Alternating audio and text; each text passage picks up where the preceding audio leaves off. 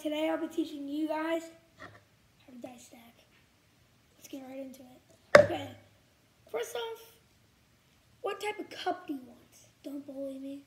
It's my sister's cup. It's the best cup I have. You want to find the best cup that is straight up. This isn't straight up, but it's the closest cup to straight up that I have. The straighter up the cup, like it's literally straight like this, it's the best you can get.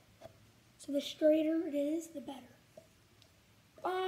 If you guys don't quite know what dice stacking is, it's where you take a cup and dice first, and you like get it in the cup, and then it'll end up stacking like that. I'll show you guys how to do this in a bit, but go ahead, pause the video, and get your dice, get your cup, and I'll see you in a second. Guys, now that you're back, tips on how to dice stack and mistakes beginners make. People like me, I'm still kind of a beginner. I'm not really a pro at dice stacking. I also don't have the best cup. But some tips I have for you, so you guys don't screw up on things I do and things that other people commonly screw up on when dice stacking. One thing a lot of people do is they'll be dice stacking and the dice will fall out of the cup, which you don't want, of course, because it's not going to work. So when you're dice stacking, you want to be shaking it like this. Also, if you hear a noise, never mind, I'm doing good. I'm getting more dice. If you hear a noise like this means you're messing up. But if it's quiet, like this, it means you're doing it correctly. It means it's ready to be placed down. So that's one tip beginners, that's one screw up beginners make, is they don't tilt the thing enough and then it just falls out. Another thing is, if you're just wanting to know if you're doing it correctly, if you don't hear any noise, you're doing it pretty well. One thing is, when you, here, I'm trying to get this as close as possible. You want to try to, like, not a ton, but you want to, when you get really, really close to the dice, drag your cup on the ground, and as soon as you hit it, you turn the cup, and it'll go in like this.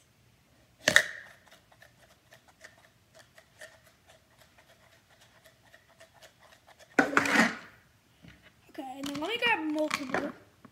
Okay, another tip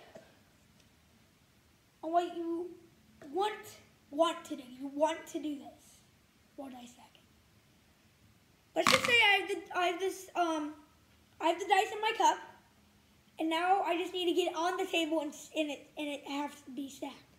You're shaking it. You want to get as close to the table without hitting it, and then you want to get on the ground. You want to go back and forth a couple times. And I screw up all the time doing this. I will lift it up fast, and the cup's wind from going up fast will either blow it over, or my cup hits it. So let's just say I've done everything correctly. My dice are stacked. Oh yeah, also you can do, hold on. You can do 2 dice, so you can stack it like 2, or 1 if you just are trying to practice, like, are you getting it in right? You can do 2, 3. There's really no limit. It's just how good you are.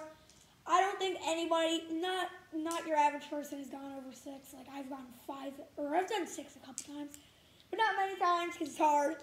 The more dice you get, the harder it is. Also, your cup can only fit a certain amount of dice. Like, mine can only fit 6, so that's the most I can do until I get a bigger cup, if I ever get a bigger cup. So let's just see. I'm going to show you a clip in slow motion of what it looks like when I'm correctly dice stacking it. I'm sorry that I don't have a clear cup so you can see what's going on inside of it.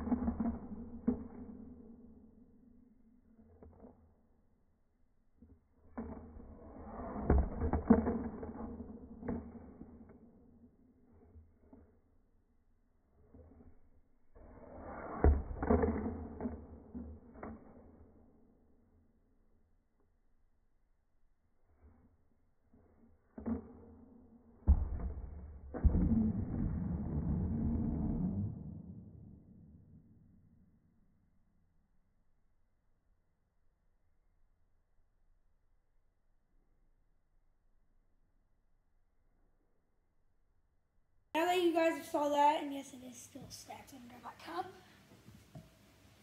If you guys have any questions, leave them in the comments. I'll be checking that, and I'll be answering them, probably. I say that because I might not be able to. That's really all I have for dice stacking.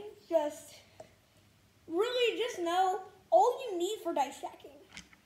Dice, a cup, it's pretty straight up, and a decent surface, and then just dice stack them. Well,